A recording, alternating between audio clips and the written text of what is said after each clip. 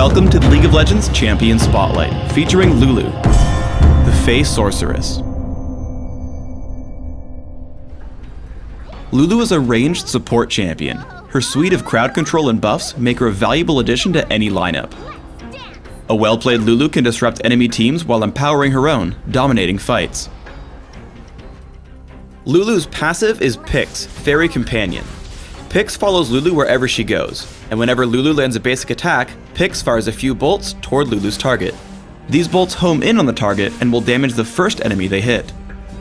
Glitter Lance fires out a line nuke from both Lulu and Pix, each damaging and slowing every enemy hit.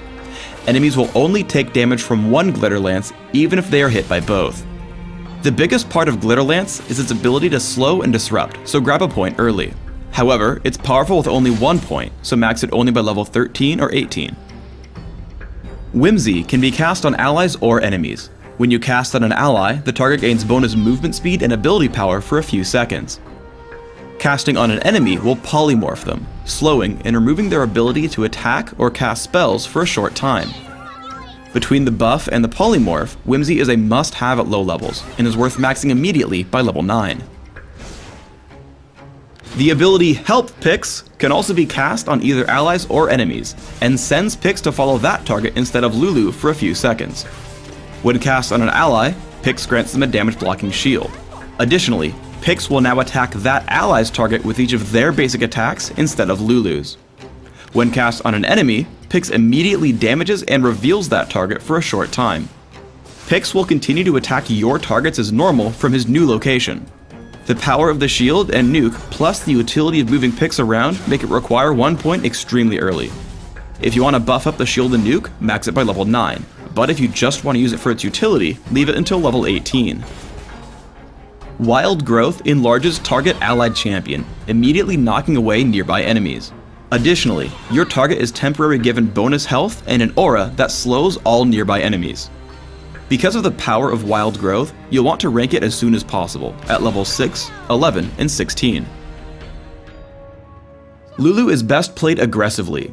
From the very start of the game, I'm able to win trades against Janna and Kog'Maw by landing Glitter Lance and attacking as much as possible to maximize Pix's damage. Once you've built an advantage, camp in the brush to stop them from getting any minion kills. Coordinate with your teammate, and once they move in, push for more damage. Once again, Glitter Lance and basic attacks are enough to completely dominate the fight. When casting Glitter Lance, pulling your mouse cursor close to your champion will make both lances shoot in different directions. This way, I'm able to lead both Janna and Kog'Maw for slows, though Janna turns and runs. The slow lets us push Kog'Maw back again and continue to dominate the lane. When playing aggressively, you want to make sure you ward your lane to watch for ganks. Here I place a ward right at the exit of their ancient golem camp, to watch for their mid lane and jungler. In close battles, target friendly attack damage carries with Help Pix. This way, their attack speed will increase Pix's damage, and it allows you to run around and take your time casting your abilities. Lulu assists ganks really well once she learns Wild Growth. Here Maokai comes into gank, so I hit him with Whimsy. Once he gets into melee range, I cast Wild Growth to lock up our opponents with the knockback and slow. We fire into Janna and Kog'Maw, picking up 2 kills, while Maokai ends up tanking tons of punishment without dying, thanks to Wild Growth and Help Pix. When your team attempts to kill Baron, save Whimsy for any potential steal attempts. Here Lee Sin comes in to steal Baron, so I tag him with Whimsy and our team turns to focus him down. We pick up the kill, and then Baron uncontested. Proper timing can crowd control important enemies for a long time. We dive into the enemy base and Maokai initiates on Janna. I target him with Wild Growth to lock up Janna. Once the stun ends, I hit her with Whimsy. Once that ends, she finally triggers Monsoon, but it comes in so late we've already gotten her and Sho'ghath low enough to pick up 2 quick kills. Lulu is exceptional at saving champions in sticky situations. Here I Wild Growth myself to keep myself alive against Blitzcrank. I use Whimsy for movement speed to keep Blitzcrank and Garen from touching me, and we pick up the kill on Garen. Though Lulu is a support, I play her as a jungler. To gank, lead with Whimsy and to Help Pix, and then land an easy Glitter Lance. This combo will deal significant damage and pick up kills with your team. Keep staying in front of your target and move in between attacks to keep the damage up. For runes, I want to maximize laning harassment and late game scaling. Because of this, I take attack speed marks, flat armor seals, mana regeneration per level glyphs, and gold generation quintessences. My masteries serve the same goal of early power while growing into late game.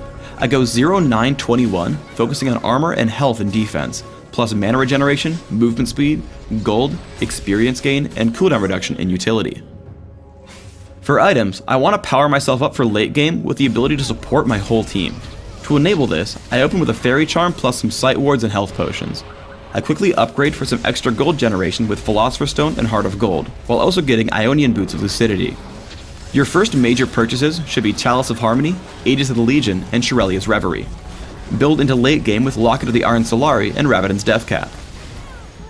On Dominion, you'll have similar build goals of ability power, cooldown reduction, and team support. Open with Ionian Boots of Lucidity and Cloth Armor. Rush as many ores as possible with Aegis of the Legion, Shirelia's Reverie, Zeke's Herald, and Will of the Ancients. Top off your build with Rabadon's Deathcap for a nice boost of ability power. Thanks for tuning in to the Lulu Champion Spotlight. Please subscribe to the Riot Games YouTube channel above, and don't forget to thumbs us up just below the video.